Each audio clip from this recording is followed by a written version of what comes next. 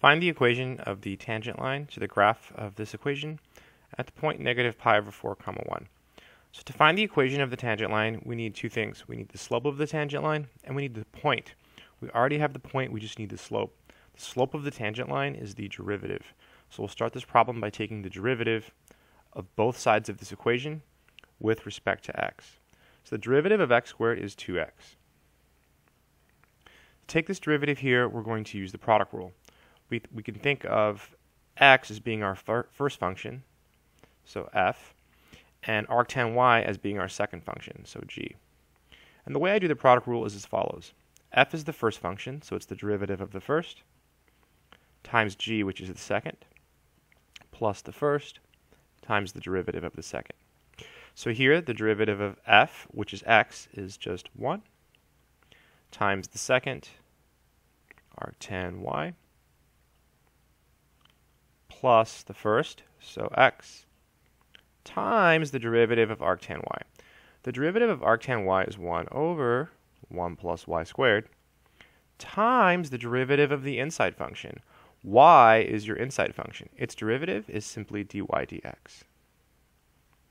And this is equal to, the derivative of y here is just dy dx. And that's it. Okay, so the derivative of 1 is 0. So everything looks okay. So now you could solve for dy dx, but it's actually easier if you plug in numbers. So here x is negative pi over 4, and y is equal to 1. So we'll do that, then solve for dy dx. So at x equals negative pi over 4, and y equals 1, we have the following. So 2 times negative pi over 4, that's our x, plus 1 times arctan of y. So that will be arctan of 1, plus, and then x is negative pi over 4, so we have that. I'm going to go ahead and put it in parentheses, times 1 over 1 plus 1 squared, because y is 1, dy dx equals dy dx. Be really careful in this problem. It's really messy. 2 times negative pi over 4 is negative pi over 2. The arctan of 1 is pi over 4, so have that memorized. This here, this is 1/2, so it's 1/2 times negative pi over 4, so it's minus pi over 8, right, because 4 times 2 is 8, times dy dx equals dy dx. Let's see what happens here. We can combine these, right? You can think of negative pi over 2 as being negative 2 pi over 4. So negative 2 pi over 4 plus pi over 4 is negative pi over 4 minus pi over 8 dy dx, and that's equal to dy dx. Okay, we have to solve for dy dx, but things are starting to look kind of messy here.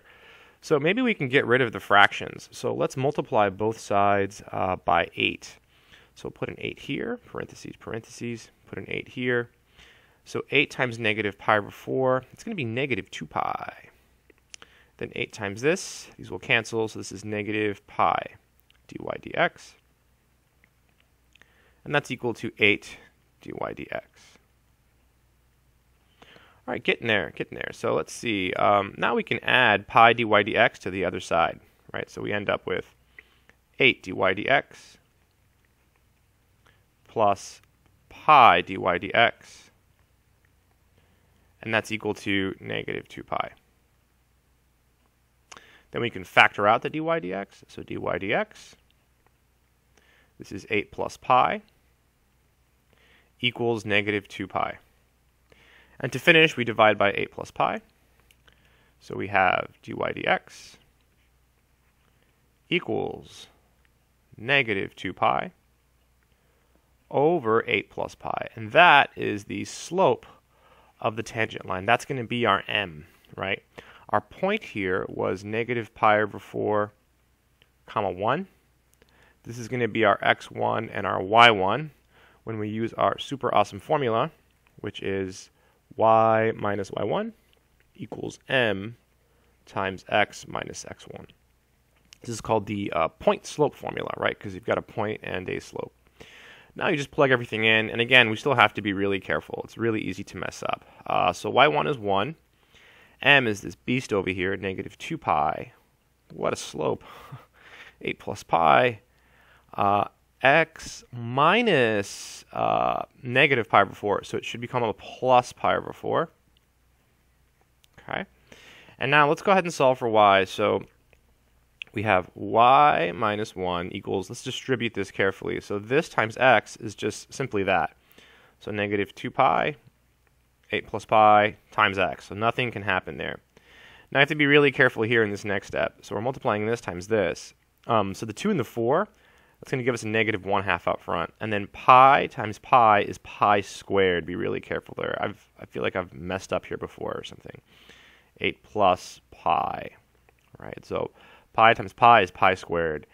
And that's it. We just have to add the 1 now. So y equals negative 2 pi over 8 plus pi times x minus 1/2 times pi squared, 8 plus pi, plus 1, right? Plus 1. Let me just look it over. Everything looks okay. It's just so crazy looking. That's it.